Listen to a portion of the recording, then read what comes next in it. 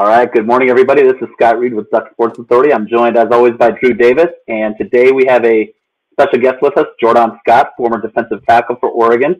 Played through the 2020 season. He was a part of Willie Taggart's first class and stayed with Oregon. He just started his own podcast, and I kind of wanted to talk to him about that. But we'll start, Jordon. Let's go back because I know you have a really interesting story from when you first started playing football all the way up through how you got to Oregon. Let's see, kind of. When did you start playing, and what came up with how you got to Oregon?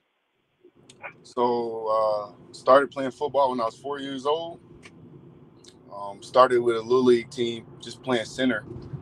Kind of just a little too aggressive for flag football, so that next year I got moved up. And that's kind of how my story goes. Started playing D-line that following year and moved into a league with no weight limit.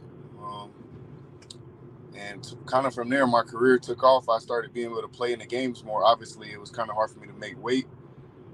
So I started playing more, and eventually, like, all the coaches would be like, yeah, I think it's time for you to, like, move to high school. Obviously, they would love to have me in Little League still, but once I got to high school, I put that down and started playing football high school. And then I played the first 7 games of JV.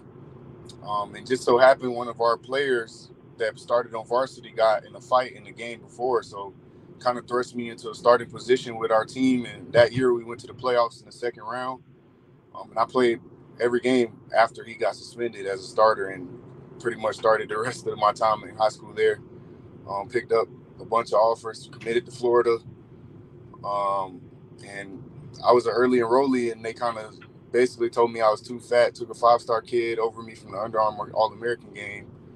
And that kind of left me in limbo that December. But just so happened Coach Levitt and Coach Taggart ended up meeting up at Oregon, 2 coaches who recruited me pretty hard, but knew that they probably didn't have a good chance at the schools they were at previously. But as soon as they called me, I committed sight unseen, but I knew that I always told my Little League coach I wanted to go to Oregon, but I just never thought it would happen because I knew they barely recruit Florida. But I kind of felt like it was just a little bit of destiny, if I would say, like Coach Taggart going to USF and then ending up at Oregon just in time for me to go there. So I decided to go sight unseen, and everything played out exactly how I wanted it to. And appreciate the Oregon community and all the coaches I had, and Phil Knight and the training staff. It was just a great experience, man, and so happy I made that decision. And I think that's the kind of the first time you probably faced any weird adversity, was trying to overcome the fact that the Florida had basically pulled your offer at the last minute, right before early signing period, correct? Yeah, so how that went, man, it was kind of like I committed like the end of my sophomore season. So I spent the whole season in some of my senior season committed to the Gators. And when I committed, they basically told my mom, like, hey, you wouldn't let him go and have a night out in Miami just like visiting with girls before he says I do at that altar, would you? And that kind of like stuck with her, and basically she made me not take no visits. And I told her they could say anything until I signed. So it kind of hurt more to see her reaction than actually from the coaches, because I knew I was still going to go to college. So it wasn't like, oh, my world is ending, but to see her crying and all the gear we bought and all that, it was real hard for me. But that just shows the resilience and the drive I had, that I was going to college no matter where. So I just had to find somewhere that was home for me. And that's kind of the first time you're tackling life, right? That's that time when you really have to tackle something that isn't right in front of you, that's not something easy that you can practice on. You just kind of have to react. Where do you think that strength came from to make that kind of decision and not let it impact you and push you back a little bit or push you down? I think, and I was telling the kids at the high school I coach at this yesterday, at an early age, I played with kids who were bigger than me, and I played football for so long that all the lessons I learned coming up through football, just something bad's going to happen. My high school football coach used to tell us before every game, like, something bad is going to happen in the game. Regardless if we win by 30 or we lose by 10, something bad happened in the game, and whoever responds the best is going to win. So I always took that with me and ran with it. Like, hey, everything's not gonna go your way, but either you're gonna crumble or you're gonna stand up and kind of find another avenue to get it done what you need to be getting done. So I think that's probably where that resiliency came from, just playing football and all the lessons I learned along the way. And then you get to Oregon, and of course you face adversity after the first season with Willie Taggart leaving, Mario Cristobal taking over. I know Jim Levitt stayed, so that helped a little bit with that transition. Was there any question when Taggart left whether you were going to stay or kind of make a different choice? Well, for me, I was never gonna leave because I was just by then I was already bought in fully into being a Duck. Like regardless, I mean, it depended on obviously who the head coach was gonna be. But once we figured out that we could petition for Coach Mario Cristobal to be the coach, it was never gonna be me leaving. Um, I think the day that it happened was the most dramatic day in terms of for me because all of my friends who came in with me with Taggart was saying they going here and all these crazy places, and I'm like, this before the portal, so you got to go JUCO to go to a different college unless you want to sit out a year. So I was like, I mean, I'm already a freshman All-American at this point, so whoever the coach is gonna be, I'm gonna play. So I mean, that's kind of how I looked at it. Right. So you go through your career at Oregon, you guys win a Rose Bowl, you graduate, you go on to the NFL, and then you have an off-season or you had an injury that kind of ended up ending your career, right? Uh, I guess I mean in the big scheme of things, yeah, I tore my meniscus probably about 3 weeks in the camp with the Vikings, but I was playing through it, and after that game when I caught the interception, man, I could barely walk. So I kind of like told the trainers, man, I think it's more serious than just like a swelling or something. So they looked at it and I had to get surgery. But I did play a year after that in the USFL. Mm-hmm. And then pretty much when the USFL merged with XFL, my team got cut off and that kind of ended my career I abruptly. got you. So you transitioned.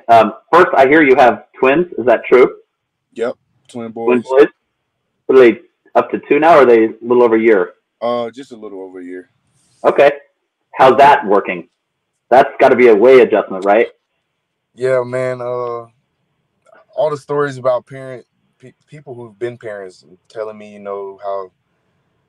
how much it is and how much it really takes a toll on you and all of that. Like I didn't really believe it till I had my own, and now I understand like it's a full-time job, and especially through the night. Like when they're in the baby stage, not sleeping all the way through the night.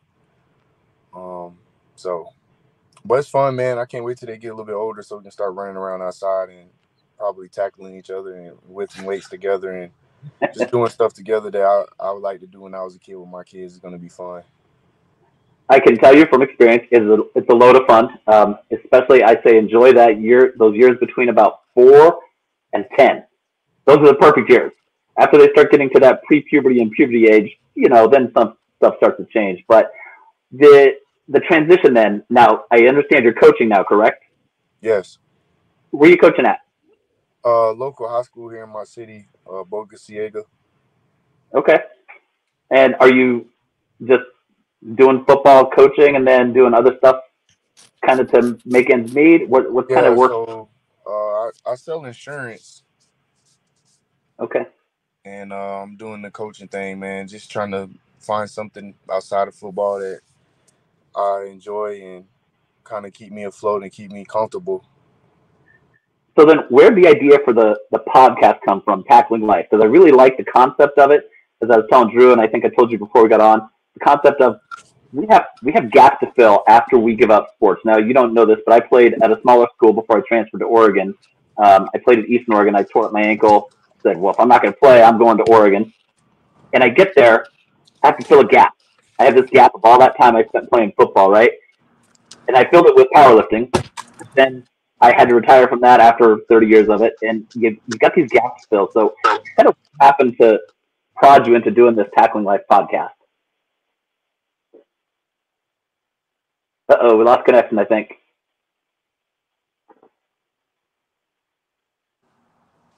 There he is. Can you hear me? I got you. All right, so I think with the podcast, the biggest thing was like during COVID, this has been the idea me and my friends had during COVID. We just kind of liked how Brandon Marshall and the I Am Athlete guys hopped on and didn't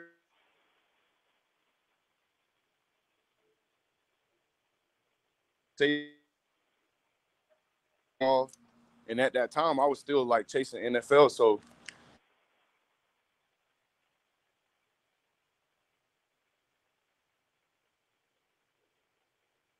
I was watching Nightcap, and Shannon had said, like, if you want to start a podcast, the best thing you can do is just jump out there.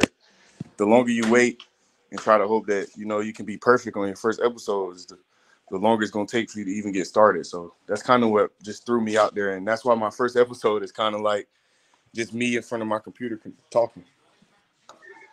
Drew can attest to that as well because I started this. I just took over the site, the publisher of the Duck Sports Authority rival site in August, and we hadn't been doing a podcast before. I had mentioned it to the prior publisher, and it kind of got pushed out. And I did the same thing. I just jumped in, and then after a couple of weeks, I'm like, oh, I need to add this to it, and I need to add that, and I need to. You can see my fancy studios, which aren't really studios. That's a nice virtual background. But I just thought there's things that we need to add, but I don't want to just try to make it perfect first because that could take me months before it's perfect. So I think that's a really good approach. I know you're going to talk football on it, but the tackling life part is the part I really like. Just kind of talk about how you're going to incorporate that part into your football conversations. Yeah, so I kind of look at the tackling life as the brand of what I'm doing. So obviously, like I said at the end of that episode, it's going to be more than just the episodes where I have somebody come on and we talk ball and we talk life story and how football or even whatever sport they play intertwines with their life and some of the key lessons they learned through their sport. But there's going to be another kind of like faction of tackling life where we call it tackling takes. And that's going to be with me and my friend. We just shot the first episode last night. So I'm trying to see, how I want to go about that. But in terms of the tackling life, I look at that as the brand. So sometimes it'll be an episode like Tackling Life where I say we'll have a guest on talking about their life experiences and how their sport intertwined and the key lessons. And then sometimes it'll be me and my co-host on the Tackling Takes, talking more specifically about sports and maybe a little bit of like who's on the hot seat type stuff. So just kind of more of the Tackling Life is the brand, and that's when we bring on people and we talk the stories, and then more of the Tackling Takes will be kind of specifically focused on sports and maybe a little bit of life story in there, but mostly just want to go through some sports and stuff on there. Okay. Drew, I'm going to let you jump in and see if you got any questions, things you guys want to talk about, since you have a shared experience a little bit with different coaches, but a lot of shared experience there. Yeah, no problem. Jordan, I just want to say, man, I appreciate your resilience on pushing through stuff, man.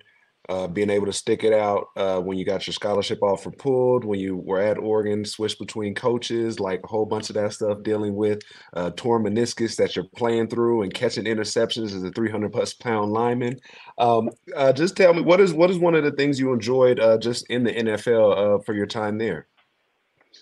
I think the biggest thing I enjoyed in the NFL, man, and I think a lot of people, dream about it, but it's everything you dream it is, man. It's the highest level competition. Like in college, it's kind of like, hey, you might be better than the guy that's the starting O lineman, so you're not gonna have a hard practice just based off that.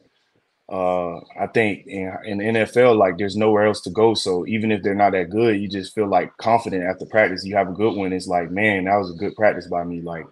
And it's the same in college a little bit, but the difference is, this the highest level. So even though this guy might be not the best, he's still the best thing we got to offer. And I had a great day of practice. Not every day you're going to have a great one, but when you do, you know how you feel after. And especially in the meetings with the coaches, I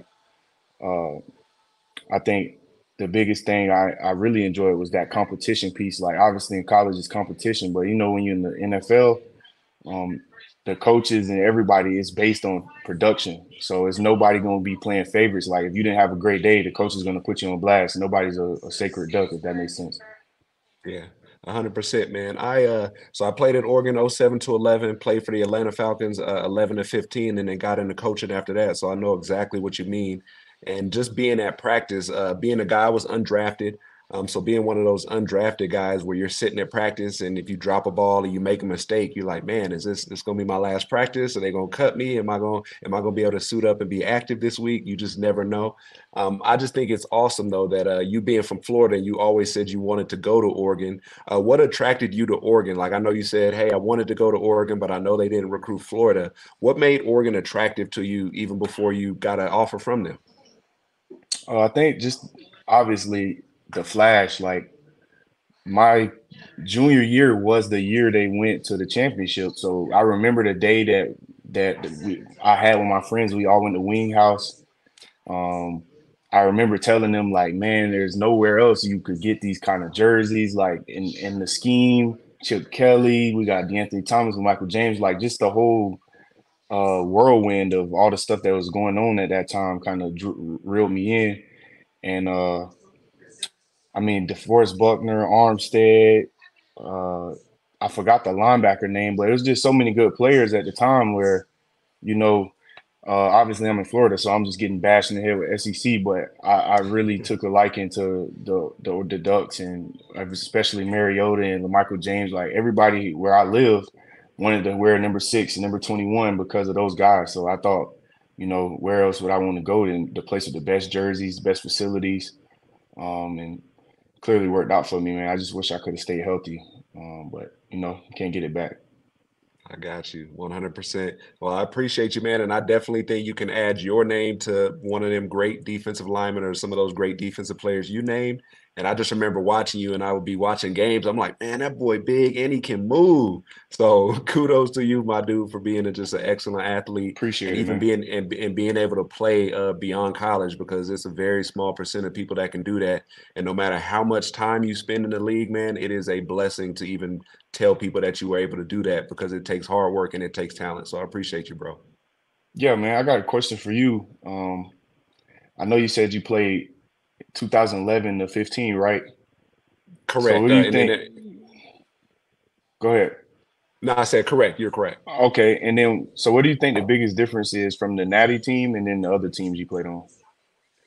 Man, I guess, like you talked about Coach Kelly, and we were in our second year under him as head coach. So that national championship team, man, it was made up of guys. We weren't the most talented, but we were the most cohesive unit. I remember us spending time on the weekends together. The good thing, and about being in Eugene, is everybody just doesn't shoot home and go home on the weekend, or everybody's not just in Vegas. Like you usually spend that time in Eugene, and we were a real close-knit team.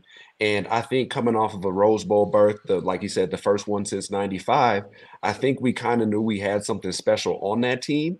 And so I think everybody was all in as far as like showing up for the summer workouts with Coach Rad, just being where we were supposed to be. We were real disciplined in just everything we did. And I just think we had a selfless group where I think a lot of people wanted to ball, people wanted to put up numbers, but I think they were also like, man, as long as we get the W at the end of the day, that's what matters. And in order to go to the championship game and to play great teams and to win, you need a lot of selfless people who don't care who gets the credit for the work, as long as everybody's putting in. Okay. My other question would be, so you was on the team with Mariota and I played with Herbert.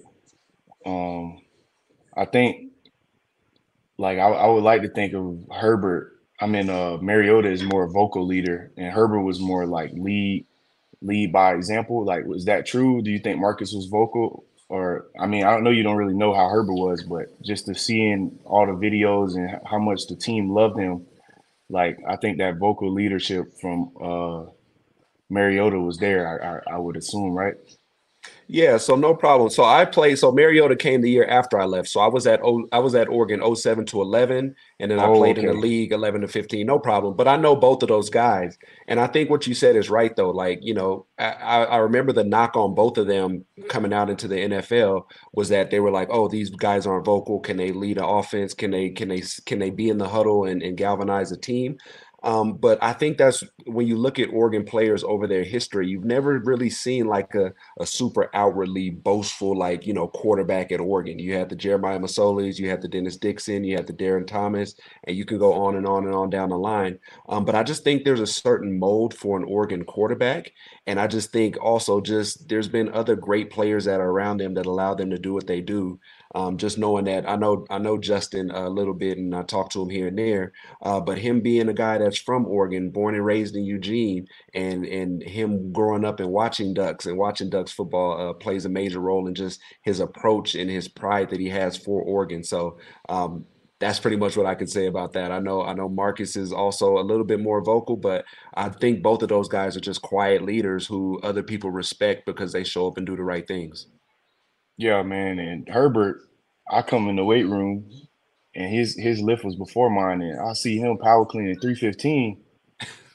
And I'm like, bro, I've never did that much. So I'm like, I gotta get on my stuff. Like, this dude 6'7", power cleaning 315 and doing it with perfect form, like ass to ankles. So I think, and people don't really understand like that kind of leadership versus the vocal. Everybody want that rah-rah guy, but I do think that's kind of true about the temperament. Even Bo Nix and Dylan Gabriel kind of have that same temperament where the team respects them, but they're not like yelling and screaming at guys. Like, that's just not the personality. So that's cool. Good questions, brother. Your linebacker, by the way, was Michael Clay, I believe, is the one you were referencing on that championship team. Okay. It was Michael Clay and Casey Matthews were the two linebackers on that team that stood out. I agree with you. The vocal leadership sometimes is overplayed. Marcus had to grow into it. Marcus wasn't a natural vocal leader. He was a redshirt during your senior year, Drew, and we heard reports early during that redshirt year that something special was going to come the next year. He had to grow into it. He wasn't born vocal. He's a Hawaiian kid, real quiet, real. I don't want to say shy, but just kind of quiet and does his thing that he's supposed to do and works hard. And I think Justin was the same way. Just go in and work hard. Go in and put in the effort, and people will follow. If you put in the effort and you show results with your effort, people will follow. I think sometimes we overplay vocal leadership, and I know national media does. They tried to talk, Justin doesn't lead, Justin doesn't do this. He leads with his work and his play, and that's all you need to lead with. So I think that's a great discussion. You guys want to move on to kind of talk quick about the Purdue shutout? Yeah, let's do it. All right, let's go. So it was obviously a shutout. I think I saw something that, they came out with a purpose for the first three drives. It was very clear after that 99-plus yard drive that they could do anything they wanted offensively. But it also seemed pretty clear they wanted to get Jordan James some rest. They wanted to kind of keep people fresh as we head into the next stretch of the season, where you've got Illinois this week, Michigan the following week, and then Maryland at home before you get that bye week. And I think that's what I saw was a team that knew they could do what they needed to do, and then kind of took it to the point where they said, we don't need to, the new era, we don't need to win every game by 50 points anymore. We need to win games, get to the championship, get to the playoffs. Stay healthy. Kind of, what did you guys see? I'll go first. When I played, man, we wanted a shutout so bad, and people don't realize no matter if you're playing South Dakota State or Nebraska, like getting a shutout is hard to do, bro. It's a full 48 minutes of football with no touchdown or no points from another team at all. Like, basically got to keep them from crossing the 45. Like, so I thought like the intention and focus from both sides of the ball, because sometimes the defense trying to pitch a shutout, but the offense trying to put up a bunch of points, like you said, and that kind of can hurt the shutout. But I think they went it, like, even the coaches went into this game like, we're gonna get a shutout. Like, we're not gonna call a bunch of passes at the end and give them a garbage time touchdown. Like, we want to leave here with Purdue with a donut on the scoreboard. And I think when, like you said, the whole staff is on the same page, that's what can happen with this team, man. A lot of people not really watching our games, just looking at the box score. But at the end of the day, man, when you can hold another team for 48 minutes to no points, you got something special in your hands. I agree. I'm going to jump in real quick. A local writer tried to denigrate the win, saying it wasn't a great win. And I wrote a column on Sunday morning, and I basically said, anytime you can shut out a conference opponent, that's a great win. That is tough to do. Oregon hadn't shut out a conference opponent in 30 years. And the last one was Oregon State, 7-0. So That's how difficult that is. And I think there should be a lot of praise for that kind of effort to shut out a conference opponent. Purdue may not be the best team in the world this year, but it's tough to shut people out. They scored I 46. bet they score at least 3 points on everybody else they play.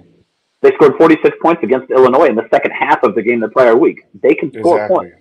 So they're a tough team. I think I was impressed by that. And what I was really impressed by wasn't that the starters were able to keep them shut down. It's when you saw Terrence Green come in and Amari Washington come in.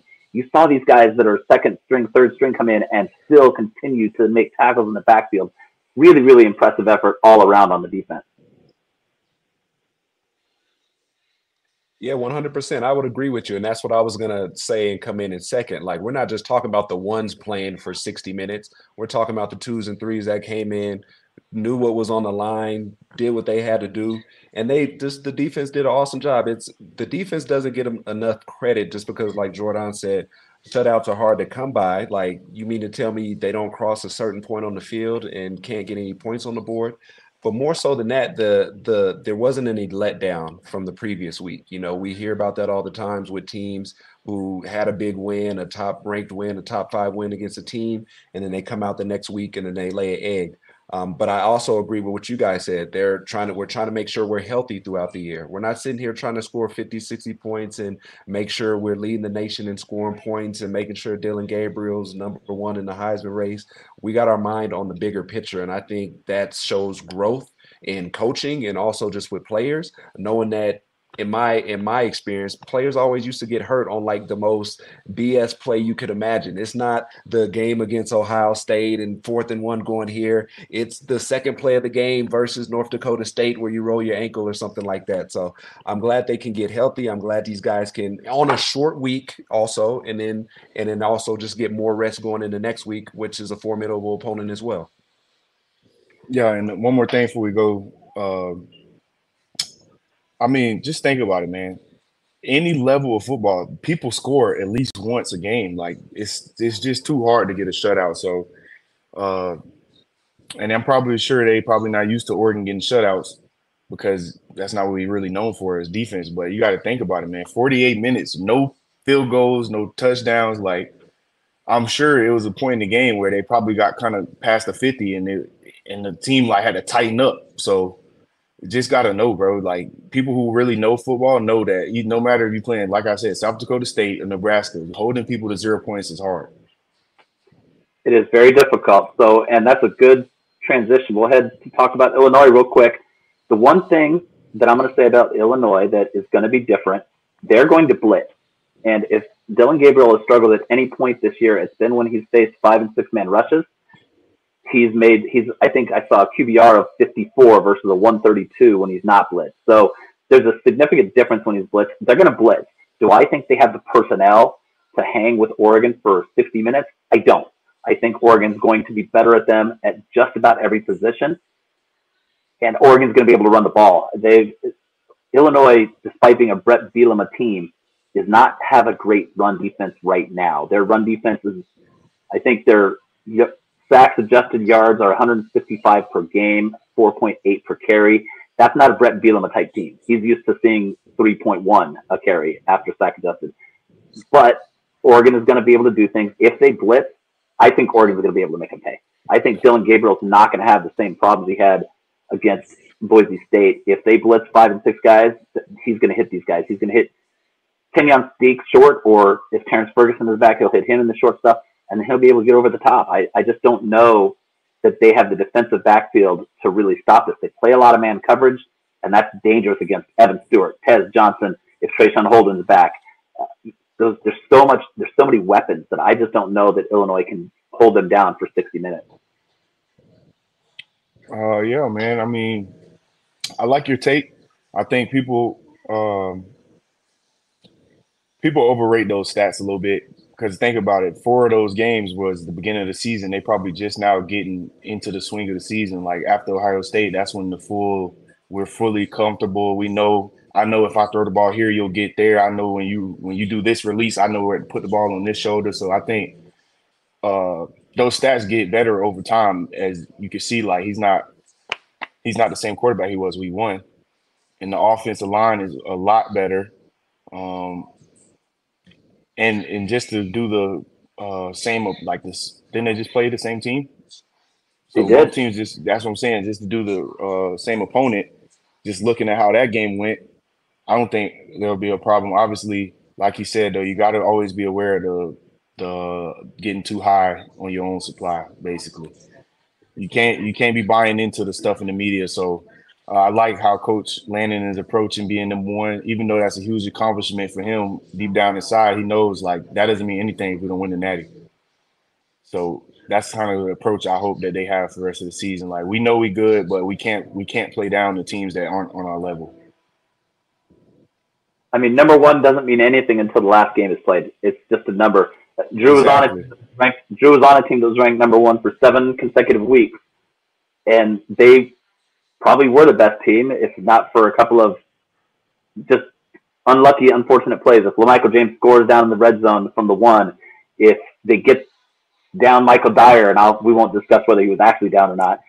If those things are the difference, and the rankings are fun for us, they're fun for fans, they're fun for people to talk about, they're fun for media because it's what we do. We talk about things when there's nothing to talk about. But I think Dan Lanning has done such an impressive job this year. The growth I've seen in him as a coach year over year has been really impressive from last year to this year.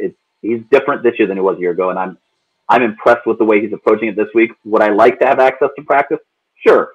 Is it necessary for him? No, it's probably counterproductive for him, and I'm glad that he closed it this week.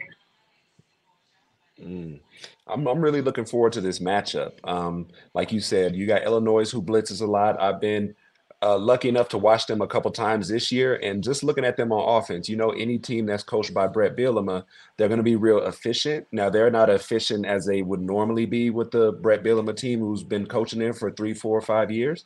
But you look at Luke Alkmayer, and he's 15 touchdowns, 1 interception. He has an all-star receiver in Pat Bryant that he throws to. So I think this is another good, solid test for Oregon as far as being able to sort out stuff up front, figuring out who's blitzing.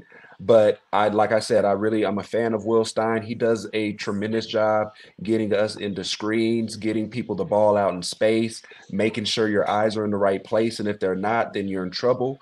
And so I think this is a real good game. I'm glad we have this game at home, like it's 1 versus 20. But you look at, like Jordan said, you look at the matchups. They played Purdue. And it was 50-49. Granted, Purdue had fired their offensive coordinator, so they came in doing something different. But I'm a fan of winning, and anytime you win, you get points from me. And so just knowing that they come in at 6-1, they lost to Penn State by 14 a couple weeks ago. They beat Nebraska. So they have some pretty good stuff on their resume as far as teams that they've played. And so you can't take them lightly when they come in. So these are the types of team that if they don't make any mistakes and they hold on to the ball and they keep time of possession, it'll make for a good game. Now the spread is, I think, 20 or 21 right now. And so that's very and so that's very I didn't want to say that because I've seen the funny thing about gambling, bro. When I played, I really didn't even know the spreads on the games. Like, and I don't know how I was so oblivious. But now, like every week, the spread is just getting crazy. I'm like, I respect us and I love us as a team, bro. But just why we got to go so crazy, Vegas? Because that's how they get people to spend some money in Vegas. Yep. All right, you guys, anything else you want to talk about today? I'm excited to see this game this weekend. I'll be up in the press box again, so do my normal stuff. Anything else you guys want to talk about this game? I mean, I don't have anything to say. I just thought I was watching the Manning cast and Bill Belichick came on and he was talking about like what makes a team good. And I think we got all 3 of the things he said. He said you got to be able to stop the run the ball, and tackle on special teams. And right now we're doing all those 3 things at a high level. So like, and he was talking about like all the new stuff coaches coming in with all these new like philosophies and schemes. But he said like Bill Walsh told him like if you can't tackle and stop the run, and tackle on special teams, stop the run and run the ball, you won't win.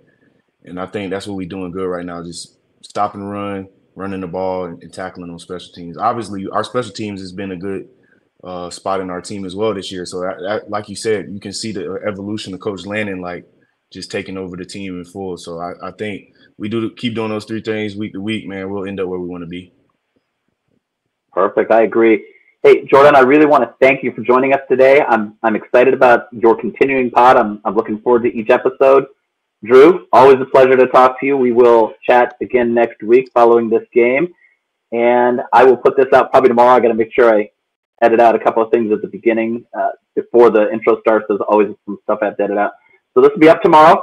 And I will have a shout out to everybody. I'll go ahead and tag you, Jordan, so that you can shoot it to your followers and let them hear what we had to say today. Okay, I got a few questions for you. So how you doing the virtual background? Is this like through Zoom or is it through the StreamYard? It is through StreamYard. It is an option that you have in the settings. If you want to do a virtual background, so when you do virtual backgrounds, the thing that happens with them is you have what they call a crop out of your hair, the top of your head, and it's especially prevalent unless you have something behind you that is a solid color screen. So I use a green screen behind me, and then I created this one. I had this one created virtually for me because I liked the look of it. I wanted it to look modern. I wanted it to look like a studio and not just a man cave or anything like that. So I created that as a picture. I uploaded it to StreamYard, and I use that as my virtual background. I have a green screen behind me so that my movements aren't quite as, you can see what happens if you move too much. You can see that blurring effect. So I try to limit that by having that green screen behind me, and then just run with it and let them do you have to make sure your hardware acceleration is set properly on your computer. You can't do a virtual background through StreamYard on your phone because your phone doesn't have a good enough graphics card to run the hardware acceleration to allow the virtual background. So I had to do a couple of special things last night. I had to create a webcam out of my tablet, which I did using an app that you can put on your tablet and your computer, where basically the computer looks at your tablet as if it's a webcam, not as if it's a tablet. So that allows me to have a tablet running my camera while I then run the rest of it off my computer. Okay, and then for like the graphics and editing, is it like a platform you're using for that stuff? StreamYard does it. This part you see up in the corner where you see the Flock Talk the podcast, if you are hosting your own StreamYard pod, you'll see that it comes with a generic looking thing. I found a website, one that I can get it to you, where the guy basically showed how to take the existing overlay, it's called an overlay, and adapt it to your own needs. And then you had to figure out the hex colors for green and yellow, for Oregon green and yellow, and then kind of plug those into this. But it's there, and this guy's pretty good at showing you how to do it, and it's all available on StreamYard as a option for you to put these kind of graphics in there. The background image, you may not recognize that behind my studio is the background image of the Oregon weight room. If you don't recognize that, that's what that is in the very background. That's just a background image that I liked better than having a blank screen before I had the studio thing put up. So these are all things that I kind of just learned as I was trying to, in a lot of Google searches, trying to figure out the next thing to do to improve my look. Thank you, because I'm only on my second episode. I didn't even edit the first one at all. We trying to edit this one I just shot last night, so I'm just trying to learn a little bit more about the podcast game. So appreciate that. Yeah, anytime. And I use obviously YouTube for the edit because I only have to edit out usually a couple of seconds at the beginning where there's a lapse between where we're having a chat before my intro runs. That captures on that, so I'll edit that part out just so that it literally, when this goes up on the air, it'll be the intro starts off the whole thing, and it'll look like a smooth transition to everything. Fortunately, I don't have a ton of edits that I have to do at the back end. I don't seem to have too many problems with people with dead space. I had one on the first episode. Somebody edited out for me. I try to keep the dead space out, and then at the end, if there's any dead space at the end, like when I'm hitting my end recording button, I'll edit that out. It's usually only about 10 seconds of dead space. So those things work pretty easily on YouTube because you can edit up to a minute out. If you have a lot of edits to do, there's better programs than YouTube. Okay. Thank you, man. Appreciate y'all bringing me on. Hey, you're welcome back anytime. If you want to chat, just let us know. We'll bring you on. Okay. All right. Thanks, Jordan. All right, guys. Have a